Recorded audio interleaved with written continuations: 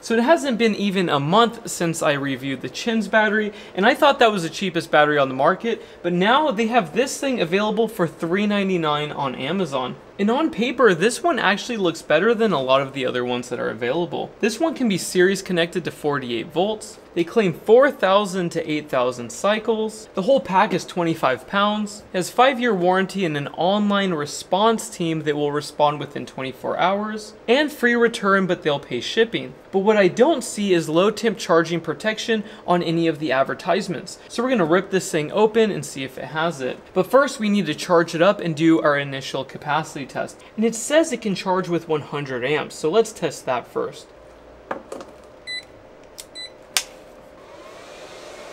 If we trigger overcurrent protection, then we know that it can't handle this. So it's been charging for about 10 minutes. Let's increase the current. 122 amps. 140 is the max I can do with these chargers. And you don't want to do this with your lithium iron phosphate batteries. This is only for testing purposes. So the chargers are done, but we're going to test the high voltage disconnect and get that final bit of absorption. Look at that, the current is dropping. That's so cool. That's just how these batteries work, but it's cool to see that occur. Oh, look at that. So high voltage disconnect does work. So we're on the CBA4 and we're gonna start the test. This is a 0.2 C, so we'll be back in about 5 hours. So the test is now done. 104.25 amp hours. That is the same figure that we got for Chin's battery. I wonder if it's the same battery. That is like the identical result. And that's within 0.1 amp hours of accuracy. That's incredible. But this is a very accurate test machine. So yeah, let's open this battery up and see what's inside. You know what?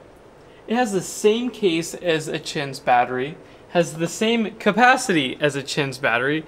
It's super cheap on Amazon, the same certifications as a Chin's battery, but it has a different label. Maybe they're trying to appeal to my generation with this rainbow or something so they can make more money off of us. You know, that used to work back in the day.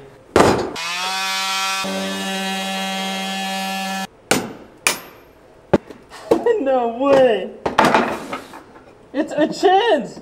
Does this look familiar? This is a Chin's battery, no way! It has the same exact terminals and it's just as hard as the Chin's batteries to remove them.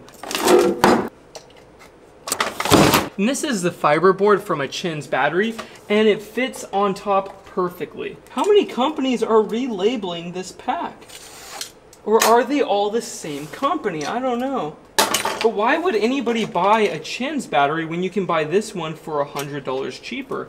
Guys, it is literally a clone of the Chin's battery. Well, that doesn't make it very fun now, does it? I was expecting something different, especially for the price. So yeah, if you guys want an ampere time or a Chin's battery for $100 cheaper, this is it. How much cheaper can they get? Seriously, this is crazy what you're getting for the price. So again, if you guys have not seen my previous videos, Chin's, Ampere, and now Zoom's batteries do not have low temp charging protection. So if you're using this in a cold environment, be sure to use a solar charge controller that features low temp charging protection. So here's the Chin's battery that we tested about 2 weeks ago, and everything, literally everything is the same. Even the connection points on the BMS, the foam placement, everything is identical. Even the barcode on the cells is the same. B01, B01, 04, 04, 284, 284, 44. So yeah, these are clones of each other. I'm still biased to building my own packs because I know exactly what's going in and I can service them over time. But for everyday people with an RV or an off-grid solar power system that's not reaching a freezing temperature, for the price, this is pretty good. And you can connect these in series up to 48 volts. So you could actually have a serious size system with these. And something else to notice is that all of these packs, including the 50 amp hour one that we tested a long time ago, have consistent build quality. Sometimes with cheaper batteries, they throw whatever they can in there at the cheapest price possible.